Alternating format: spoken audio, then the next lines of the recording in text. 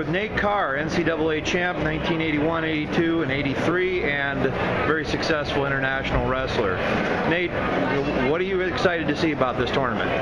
Well, Ray, I think one thing that's interesting, there are probably more NCAA champions returning to this tournament probably than in the history of the NCAA tournament.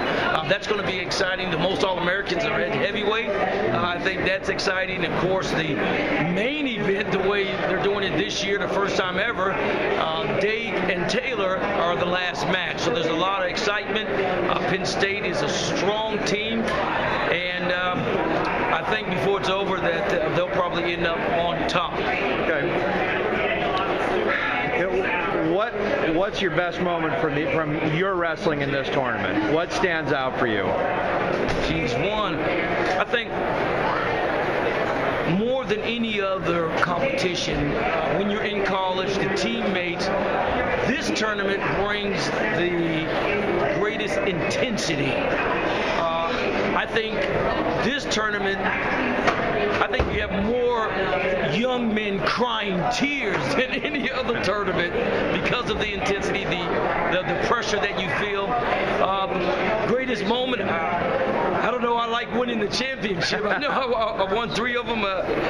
All of them were pretty intense. Scott Trezino was intense, of course. Wrestling Kenny Monday, who doesn't like to lose to anyone. And we had some great battles. We're great friends now. And so those are very memorable. Beating him in overtime 2 times. And then, of course, being on the same Olympic team with him after that. But, yeah. Okay, so I'm going to ask you about the Olympics because I'm a kid. I'm up at 7. Like, it's about 2 in the morning. They don't put wrestling on until like the witch hours, and I'm watching you wrestle. You're wrestling the Cuban.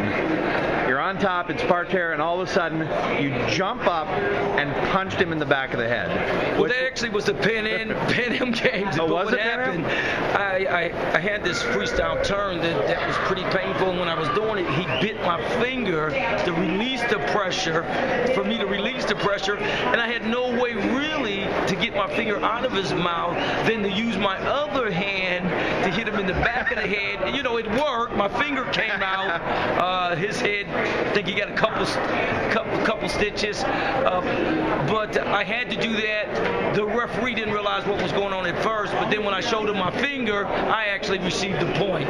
But yeah, I didn't want to punch the guy. I just needed to get my finger out. That was the critical part of that. All right, that was one of the most memorable things I can remember from your career. Thank you very much, Nate. All right, Ray.